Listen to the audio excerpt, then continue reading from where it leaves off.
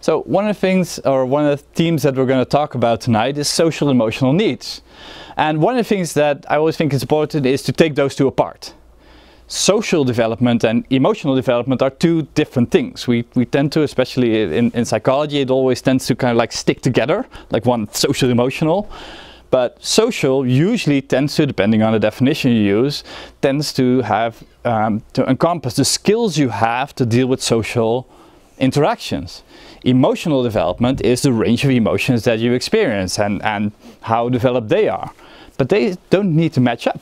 You have very socially skilled people with low emotional development. You have very emotionally developed people with relatively little social skill. So it's important to maybe take those two apart. And in that process, look for balance.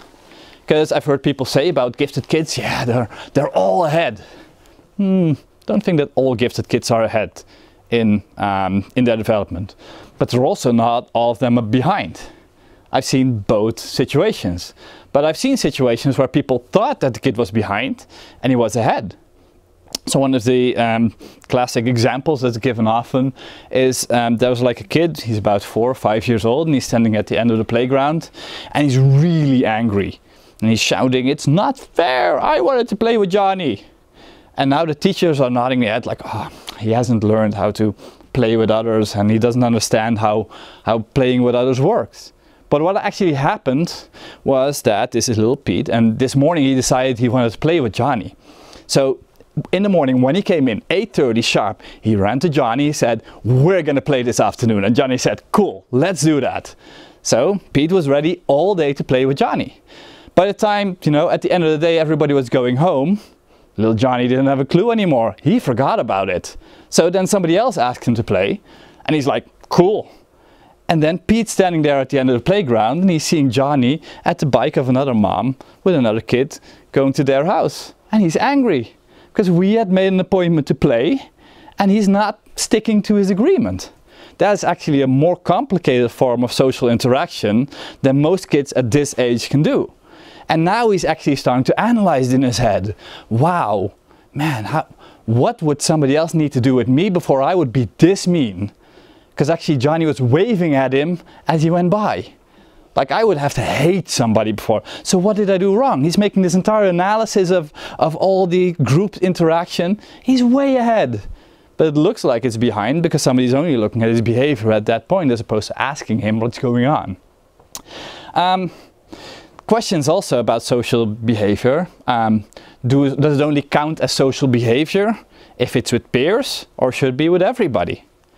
So what if other kids, you know, have an IQ of 40 points less than you do?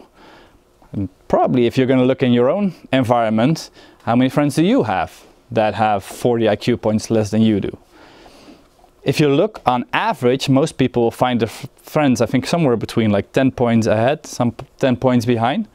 And that's not because we're mean, it's not because we hate other people, but one of the core parts of being friends with others is that others can understand your world and the stuff you're thinking about. And if you're 7 years old and you're wondering about life and death, then the list of people you can talk to kind of shrinks dramatically. There's not a lot of others that want to do that. Are you then an antisocial kid, that you're not talking about your true feelings with others? No, it's just harder to find a match. And then you see kids that have been deemed antisocial and they come to a summer camp or something with other gifted kids and now they're suddenly the most social kids in the world. So does it only count if it's amongst each other, or do you have to be sociable with everybody? And is being social, is that an inherent trait or is that a trainable skill? Well, you could have a long debate about that. Probably it's a big combination of both. Partly it's learned and partly it's inherited. So it's really important to look at this from different vantage points. So I'm going to go through some other things and then we're going to come back to this theme.